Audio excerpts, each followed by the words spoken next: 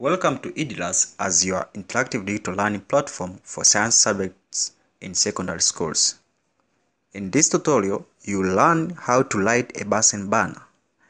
Apparatus used in this experiment are displayed as shown, and the following is the summary of steps for lighting a Bunsen burner.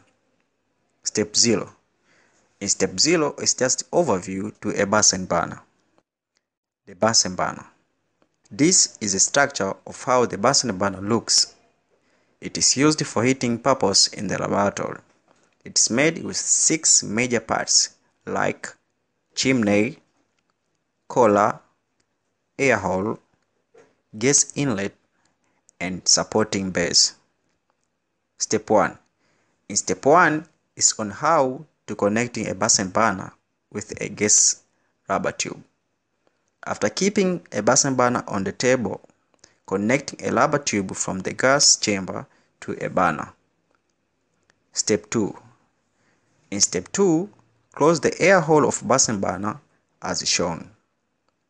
Step 3. In step 3, turn on the gas to enter the burner. Step 4. In step 4 is about bringing the fire to the top of the Bunsen burner. Use the matchstick to bring fire on the top of chimney or barrel of Bunsen burner as shown. Step 5. In step 5 is about adjusting a air hole. Adjust a coil of Bunsen burner for exposed air hole for making non-luminous type of frame as a frame used to bring enough heating in the laboratory, and do as follows.